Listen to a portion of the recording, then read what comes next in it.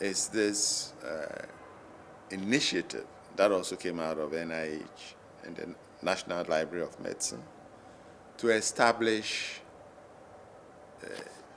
communication sites using satellite for scientific research. And I know that most of the MIMcom was set up in practically all those African countries where there was research support from the NIH as a means of getting them to talk to each other and also getting access to the internet.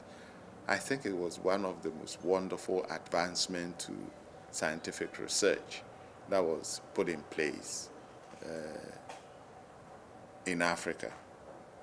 For us, when MIMcom came on, I was at Noguchi as the director of Noguchi, and it was a big help for the scientists to be able to come to work, turn on their computers, and be on the net, look for information, access databases, do whatever it is that they have to do, and above all, be advised of calls for proposals without having to sort of wait for paper announcements that may give them a week to prepare their proposals. You had all those, MIMcom had all those advantages, apart from allowing scientists to communicate amongst themselves in different parts of Africa.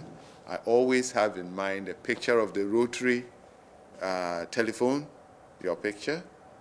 The difference having a rotary telephone and having a satellite link makes to scientific work in a developing environment like we have in Africa. And I think with MIMcom was a very good intervention.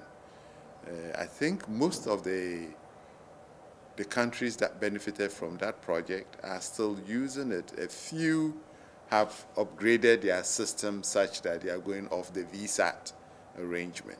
But it was a very good start because you only change the VSAT arrangement.